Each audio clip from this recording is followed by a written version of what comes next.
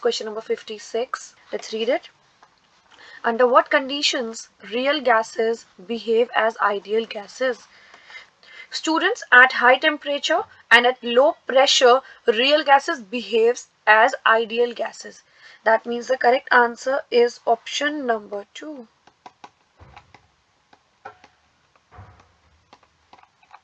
Moving to next question, students, which is question number 57. The van der Waals constant B for 3 gases are given. The correct order of Vc is represented in. Student, we know that Vc, that is critical volume, is equals to 3B. So the gas for which the value of B is higher, the value of Vc will be higher for the same gas. So here it is very clear that the value of B is highest for A and least is for B. So the correct order for Vc is represented in option number 4. Highest for A and least for B. That means answer is option number 4. Moving to the next question, which is question number 58. Let's read it. If the gas expands isothermally, then the number of molecules of the gas decreases. Students, this is an incorrect statement, as the number of molecules of the gas remains same. The kinetic energy of the gas molecules decreases. No, the kinetic energy of the gas molecules remains the same. Student, this is a correct statement, as we know that kinetic energy is equals to 3 by 2 RT. That means kinetic energy depends upon temperature. If the conditions are isothermal, that means there is no change in the temperature. The kinetic energy will remain same. Moving to the last, the number of molecules of the gas increases. Student, this is also an incorrect statement. That means the correct answer for this question is option number 3. Moving to the next question, which is question number 59. Let's read the question.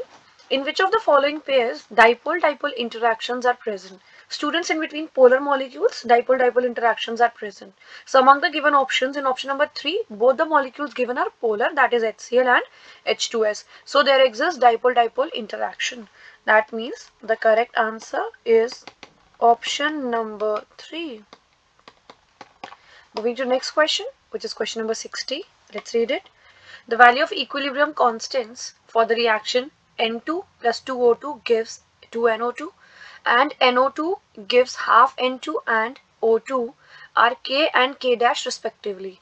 The relation between K and K dash is. So students, it is very clear that the first reaction we are given with is N2 gaseous plus 2O2 gaseous